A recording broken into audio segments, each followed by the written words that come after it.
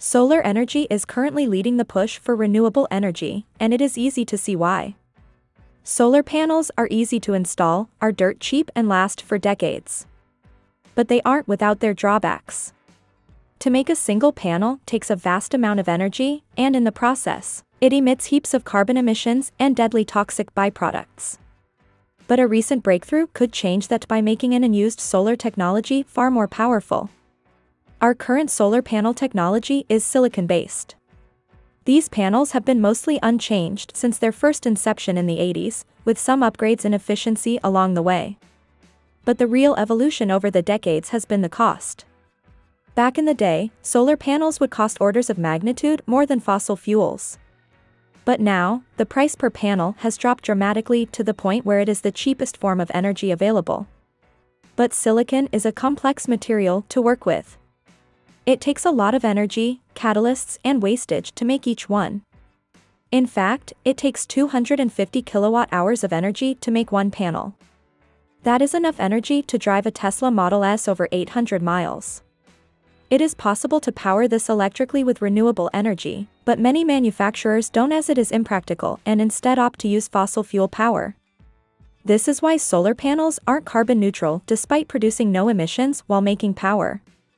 Despite this, solar is still one of the lowest carbon forms of electricity we have.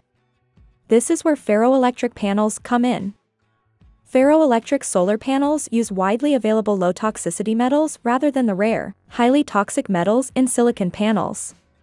This not only means that they don't have the toxic waste issue of silicon panels, but also means their material costs are far cheaper. This cost saving is further compounded by the fact that they take far less energy to produce, making the cost per panel and, therefore, the cost per kilowatt-hour much less.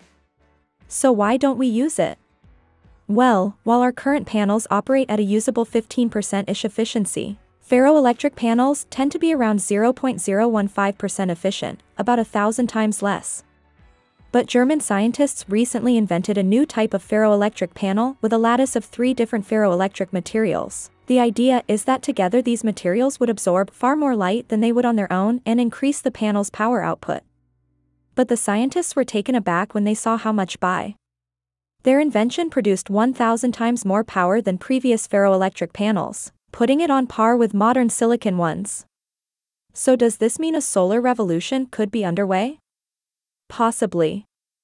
So yes, this amazing new technology may kickstart an incredible solar revolution that is astonishingly cheap and better for the environment, but it has plenty of hurdles to get through before it can. Both are crucial developments that can allow solar power to help us save the planet from our climate crimes.